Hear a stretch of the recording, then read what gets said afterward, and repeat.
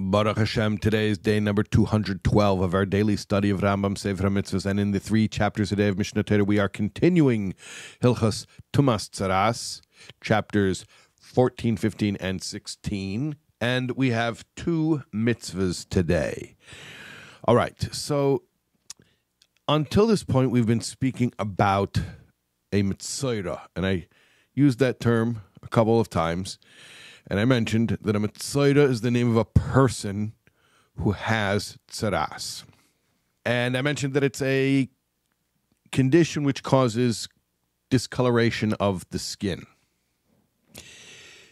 That is not the entire complete story, because there are other forms of tzaras that do not occur on human skin. They are discolorations, but it's not something that happens to a person. It happens on other surfaces. And that's what our 2 mitzvahs are today.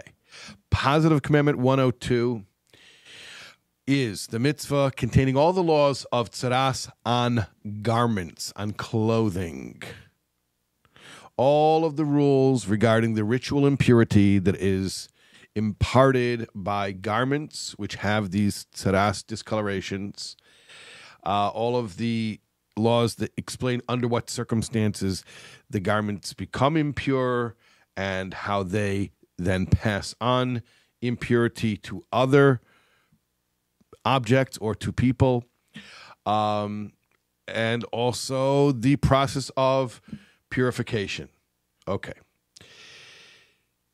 Positive Commandment 103. Similarly, it is a mitzvah containing many laws about tzaras that occurs on surfaces, but not on a person, on houses. Positive Commandment 103 is about tzaras on houses. So all the laws regarding under what circumstances does the house become declared impure, the quarantine that has to happen in certain cases, the deconstruction or demolition of part of the walls that have to happen in certain cases, or the complete demolition of the wall, and then also the process of purification, as well as the manner in which the impurity is transmitted to other objects or to people while the house is still in its state of defilement. Okay, those are our 2 mitzvahs today, and we'll see you for more, God willing, tomorrow.